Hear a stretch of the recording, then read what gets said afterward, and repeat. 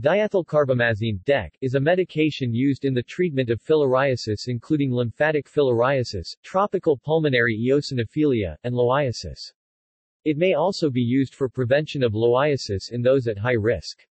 While it has been used for onchocerciasis, river blindness, ivermectin is preferred. It is taken by mouth. Common side effects include itching, facial swelling, headaches, and feeling tired. Other side effects include vision loss and dizziness. It is a recommended treatment in pregnancy and appears to be safe for the baby.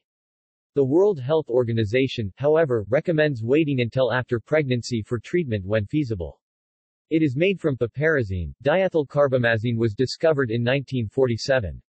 It is on the World Health Organization's list of essential medicines, the most effective and safe medicines needed in a health system.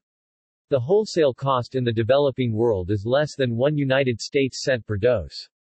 It is not commercially available in the United States but can be acquired from the Center for Disease Control. Medical uses. DEC is indicated for treatment of individual patients with certain filarial diseases, including lymphatic filariasis caused by infection with Wuchereria bancrofti, Bruchia malayi, or Bruchia timori, tropical pulmonary eosinophilia, and loiasis. In cases of onchocerciasis, another common filarial parasite, the drug is not used, because of the intense and unbearable itching associated with the dead subcutaneous parasites. DEC continues to be the mainstay for treatment of patients with lymphatic filariasis and loiasis. DEC is also used to prevent heartworm in dogs. Now, the WHO recommends prescribing DEC to patients who are infected with microfilariae of filarial parasites and also to control transmission of infection in filariasis endemic areas. Contraindications are previous history of heart problems, gastrointestinal problems, and allergies. Mechanism.